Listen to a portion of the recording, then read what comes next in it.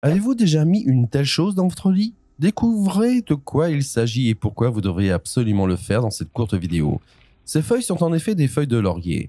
Elles sont séchées et conviennent vraiment à merveille pour être utilisées dans votre lit. Avant d'en venir aux avantages géniaux, je voudrais encore vous montrer comment vous pouvez utiliser le tout maintenant. Prenez quelques-unes de ces feuilles de laurier séchées et placez-les, par exemple, directement sous votre oreiller. Une autre possibilité serait d'en placer quelques feuilles directement dans votre tête d'oreiller.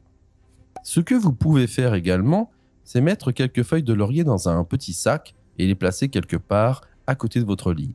Par exemple directement à la tête de lit ou à un autre endroit du lit, vous pouvez encore sentir ces feuilles de laurier.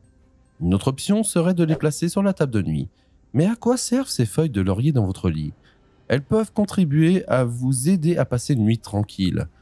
Votre endormissement s'améliore de plus en plus. L'odeur des feuilles de laurier vous détend et vous calme. Si vous souffrez de troubles du sommeil, vous pouvez donc essayer de prendre quelques feuilles de laurier. Avez-vous déjà mis de la vaseline sur votre robinet? Dans la vidéo que je vous mets en lien ici, je vous présente pourquoi vous devriez absolument le faire.